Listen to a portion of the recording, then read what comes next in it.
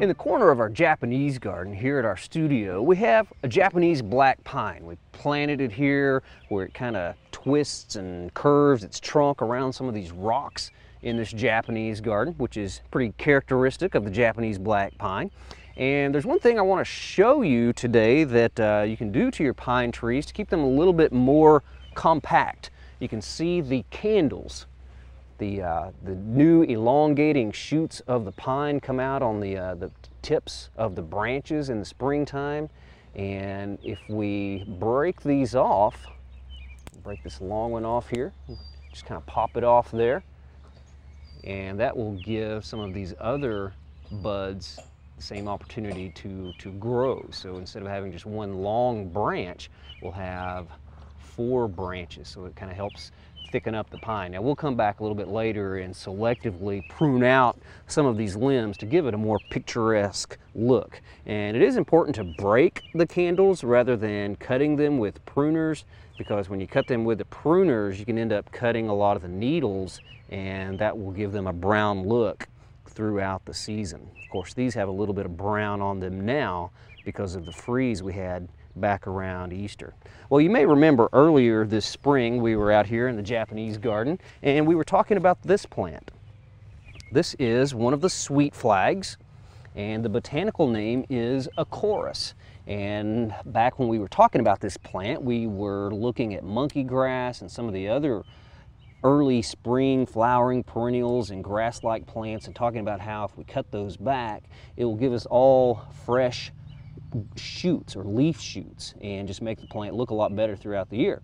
And I was talking about how this plant looks like a grass or a sedge or maybe something in the iris family, but it's actually in the same family with elephant ears, the Aeraceae. And today we're going to prove it, and that's because the Acorus, or the sweet flag here, is flowering. And this is what the flowering structure looks like. This little fleshy stem here is just covered with lots of little flowers, and this structure is known as a spadix, and that is characteristic of plants in the Arum family, or the Aeraceae. And I do have several plants in the Aeraceae that I'd like to show you today. It is a pretty large family. A lot of members of this family occur in the tropical parts of the world. A lot of our very famous house plants are in the Arum family. And one of the names given to groups of plants in this family is aroids. So a plant in the Arum family is sometimes referred to as an aroid, which I've kind of wondered why the daisies, which are in the aster family, aren't called asteroids, or maybe some of the nightshades in the Solanaceae or the Solanum family aren't called solanoids. But anyway, the aroids are what we call plants in the Aeraceae. Well, we've talked about this aroid on our show in the past. This is Italian arum, a beautiful perennial for the shaded garden. Just look at the pattern there in the leaf. Now it does have sort of a characteristic, somewhat elephant ear type foliage, a little bit different than the sweet flag over there, but it's in flower right now. And I'll just reach down and snap this flower off so you can kind of see it. But look at that, isn't that impressive? This is the flower structure here in the center. This is the spadix, and it looks like just a solid sort of dome right now, but those little flowers are sort of inside this. It's almost like a big bud structure. This will start to separate into just dozens of little flowers. This structure is called the spathe, and you may be familiar with some of our house plants like the aglaonemas or the peace flags that also have this structure. But typically, plants in the Aeraceae have a spathe and a spadix associated with the flowering structure. And if you look closely at the little Acorus here, you can see that it does closely resemble that flower.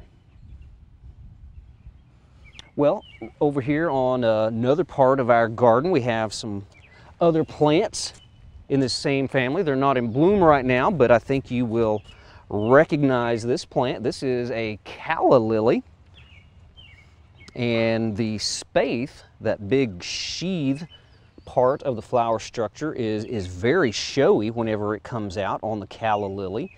These are plants native to parts of Africa that we can grow in our gardens here in Oklahoma. These are actually hardy to zone 7, so gardeners in the southern part of Oklahoma can overwinter these quite well. I have seen them overwinter in protected spots as far north here as Stillwater, but you can see the photo down here. This is the white giant Calla lily, and that spathe is very attractive. It has a large white spathe on the Calla lily that gives us a lot of color in the garden. Calla lilies really like the moist parts of our garden, but we can get other colors of Calla lilies. We can get yellow ones, we can get pink ones, and there's some that are very dark, almost black. Now you can purchase these already planted in containers like this, but sometimes you can actually buy the little tuber of the Calla lily, or you can order those from maybe some bulb catalogs as well and plant those in the garden. Well, as I mentioned, a lot of our house plants are in the Arum family, and this is a very popular one right here. This is a philodendron, and the philodendron group of plants are quite varied as well. They have lots of different shapes of leaves. There are some that are vines, there are some that are trees, some that are more shrub-like, more tropical perennial-like. This is what I sometimes call a saddle leaf philodendron. You may be able to kind of picture maybe somewhat the shape of a saddle by looking at the leaf there, but very attractive. I love just those fingers, or those lobes of this philodendron. This is also sometimes known as the tree philodendron because it does develop a woody trunk. Well, a couple of other plants in the Arum family that we want to take a look at are the elephant ears and caladiums. Caladiums and elephant ears are very attractive plants for the summer landscape. They give us sort of a tropical look to our gardens. And when it comes to elephant ears, we've got these tropical plants with the really huge leaves that look like the ears of an elephant that grow from a corm. It's actually a corm attached to a large tuber, but for general purposes we usually just call them bulbs. But this large bulb part would be considered the tuber, and these little offshoots are known as the corms, and that's where new plantlets will arise on the elephant ear. Now, there are a number of plants that are called elephant ears. There's several different genera, but again, pretty much all in the Arum family. And out here at our studio garden, we've grown several different types of these through the years. A couple years ago, we had an Asian food garden, and we had one type of elephant ear in there, and we talked about how this is a plant used by about 10% of the world's population as a good food item. Well, I have people write in from time to time on the program, and they talk about how they save their elephant ear bulbs from year to year, and when they plant them out in the spring, they're a little bit smaller than what they started out with. And that's because each year when you plant this big bulb in the ground, the original bulb will rot away, and either new corms or a totally new tuber will be produced on top of the plant. So if you start out with a really big bulb, we don't have a long enough growing season in Oklahoma for that bulb to get as big as the one you usually start with. So you can keep them from year to year, but they will get smaller and not quite as large as the bulb you start with.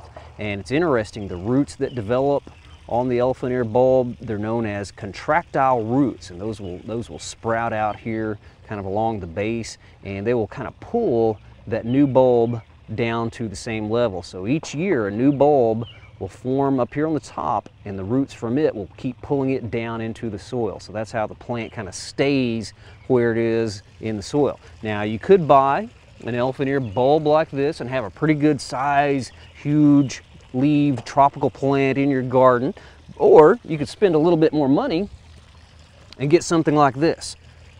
Again, these are both elephant ear bulbs. Now you're going to spend a little bit more for this, but this was grown in either a tropical or subtropical part of the world, and you're really going to get some large leaves if you plant this elephant ear bulb. And again, you won't be able to have a bulb as large as this one to dig up in the fall, because it will produce another little bulb on top by the end of the growing season. But elephant ears are great additions to our garden to give us that tropical look. Well, closely related to elephant ears are the caladiums, and there are a number of ways you can purchase caladiums. You can purchase them already planted in a pot like this one, or you could also purchase the caladium tubers, and you can dig these up and store them through the winter and keep the same caladiums year after year. Now, one thing that you need to know about caladiums is that there's a trick to getting them to produce a lot more leaves. Now, this one looks a little bit sparse. There's probably 2 or 3 caladium bulbs in this pot, and you're definitely going to pay a lot more if you buy the potted up tubers in the garden center. But one way to get a lot more leaves from your caladium tubers is known as scarring out the buds or the eyes. Now we can figure out which end is up. You can tell this is the bottom of the caladium tuber, and up here we got this big bud where a big leaf will come out in the center, but we've also got these little buds around the side as well. And what we're going to do is treat this sort of like a coleus that we would pinch back to get it to branch out more. We're going to take out the buds. We're going to scar out the leaf buds of our caladium tuber. You see where I just took that one out? Just everywhere there's a little bump, you're just going to make a little crater. Not only get the big one, but these bumps on the side here. Again, just take a little paring knife and just everywhere there's a bump, we're just going to go around and just make a little divot or a little crater. And what this is going to cause is all the little hidden leaf buds that aren't up to the surface. It's going to cause all of those to sprout, and you can get easily 6 to 7 times as many leaves from your caladium tubers just by scarring out all those little buds. Now, right over here, we've got one that we worked on a couple days ago. And after you do this, you do kind of open up the tuber to some problems, some rots and things like that. So you want to set it aside and let it kind of dry out, let it kind of suberize like this one's done. See, it's kind of toughened up a little bit. So for at least 3 or 4 days, just let it kind of dry out a little bit, and then it's ready to plant like this one. And you'll get a lot more leaves from your caladiums. Now, whenever you plant caladiums outside in Oklahoma, I recommend doing it after about the first to second week of May. And that's because caladiums, this goes for the elephant ears as well, are tropical plants. And sometimes we have them rot if we plant them too early. If you plant them early to mid-April, the soils are wet, they're really cold, they haven't really warmed up yet, and those caladium and elephant ear bulbs alike will rot sometimes. So again, wait till about the first or second week of May before you plant those out, and you should have a really good tropical foliage display in your garden.